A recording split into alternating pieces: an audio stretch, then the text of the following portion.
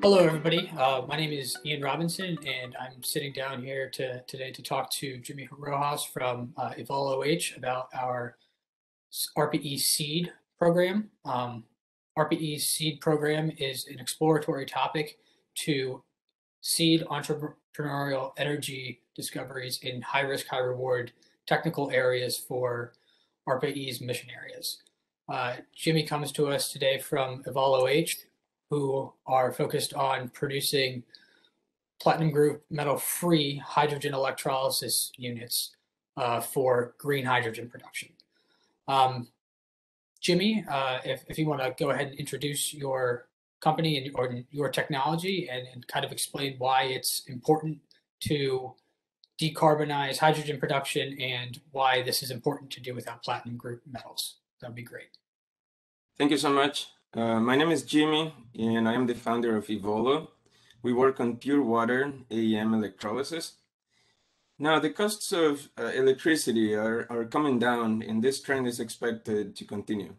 That makes the capital cost of electrolyzers the next bottleneck. There are different ways to decrease the capex. You can improve manufacturing processes. You can increase the current density of your electrolyzers. You can decrease the bill of materials. That means getting rid of the super expensive platinum group metals, or PGM, that you need in your electrolyzers. But it's more than just cost. We should strive to develop a system based on 100% domestic supply chains. That is going to lead to redundancy of suppliers in America, which then leads to supply chain resilience. Now at EvolO, we actually check all of those boxes. We focus on manufacturing. We try to increase our current density, and yes, we get rid of PGM metals. Now, why is this difficult? Because getting rid of PGM materials means that you need to sacrifice something else. For example, you need to add a corrosive electrolyte, let's say potassium hydroxide or some sort of carbonate, which in the end is going to increase your operating expenses, or OPEX. We don't do that at EvolO. We have not only a low capex, but also no corrosive liquids at all.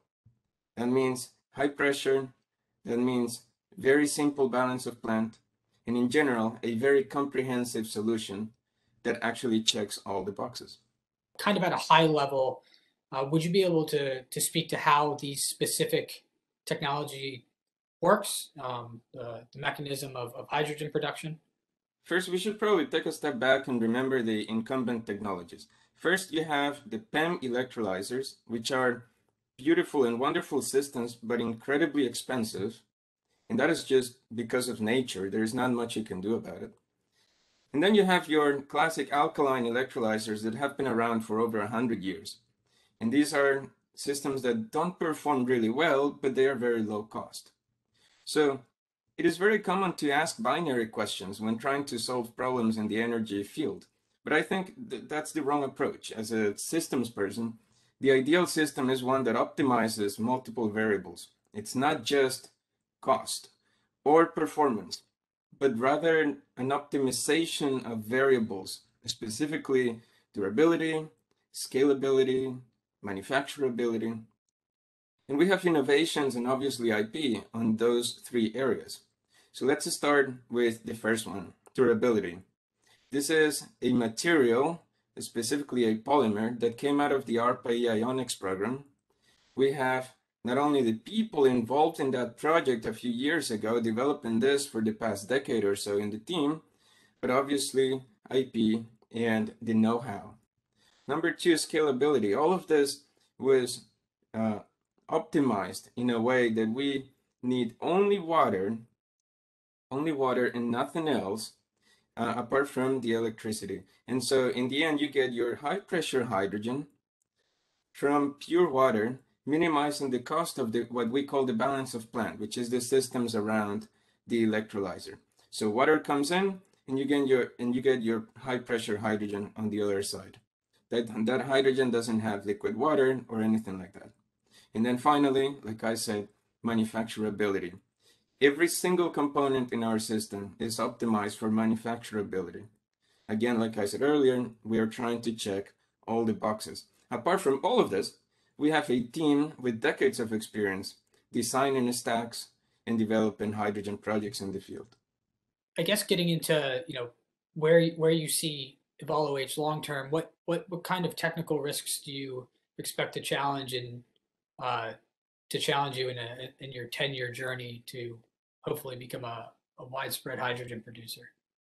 We know hydrogen will be a critical, essential part of the energy mix in the future. And even though multiple technologies and companies will get a piece of the pie, we want to be the leaders in the electrolysis space.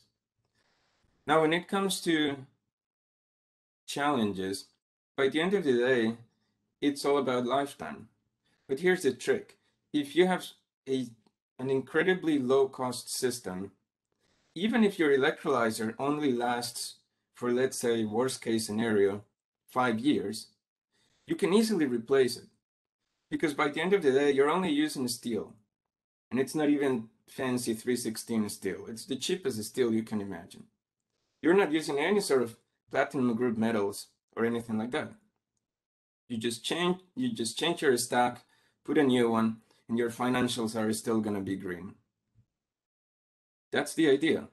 Now, we want to do this for the country as well. We want to create jobs in America, focus on American suppliers, make sure the US can lead in green hydrogen production. That's great, and we definitely hope that can be accomplished. And I wanted to kind of get to, what has it been like to work with ARPA-E as a small business?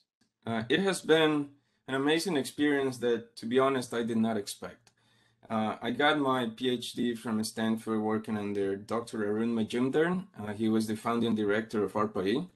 So I've heard wonderful things about ARPA-E for the past 5, 6, 7 years. But actually working with ARPA-E directly still surprised me.